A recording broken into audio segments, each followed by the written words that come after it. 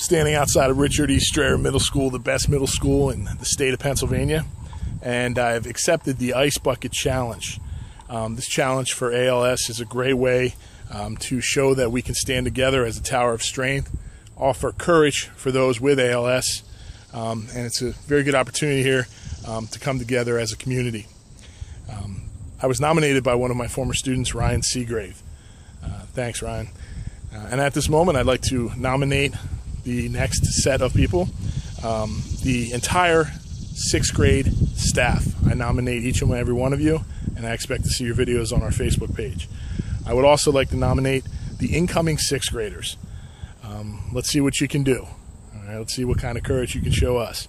And I'd also like to nominate our new principal and assistant principal here at Strayer Middle School. Here we go.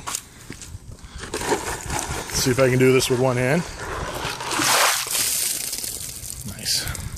Donations can be left at the bucket in the front office at orientation on Tuesday, August 26th. Look forward to meeting all of you.